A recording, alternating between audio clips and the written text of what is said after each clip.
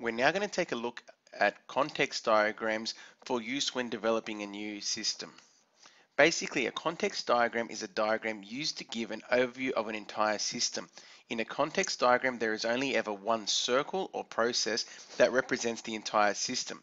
The purpose of the diagram is to display the expected inputs and outputs which go into and come out of the actual system. Okay, and it also highlights various external entities who interact with the system, and essentially what do each of these entities put in and what actual data do they retrieve from the system. Through this display, a systems analyst can model what expected data is going to go into the system, then after it has been processed by the system, what information will be returning to each individual external entity. So here's just a basic outline of the actual context diagram. We have an external entity. They are going to enter data into the system, and there's only ever one circle or process in a context diagram. A flow line represents what data is going into the system, and then we have another flow line usually returning to the external entity of the process information that they are receiving from the system. So let's break down these elements of the context diagram. So first we have the external entity, which is an element that inputs data into the information system and or receives data from the information system. So they can be receiving and sending, or they might just be receiving, or they might just be sending. But essentially, they're either getting data or receiving information. Next, we have a process. When an action takes place on the data, turning it into information. In the case of a context diagram, there is only one process that represents the entire system.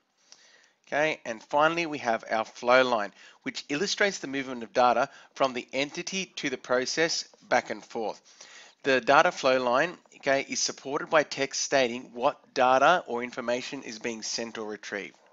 So now let's look at an example of these all in action. So once again, we're going to use our calculator scenario. So once again, a program is to develop that allows a user to enter in two different numbers. The software is to either add, subtract, multiply, or divide the numbers at the user's discretion. So we have a user, and this user is going to input into the systems number one, number two, and the type of calculation into the calculator program. Okay, essentially by implementing these things, what do we want the user to get back? And obviously the information they get back is the result of the calculation. So that illustrates basically this scenario in a context diagram. They're relatively basic diagrams because the system itself all just sits as one circle. Okay, but we can see clearly what data goes in and what data is coming back to the specific external entity, which in this case is a user.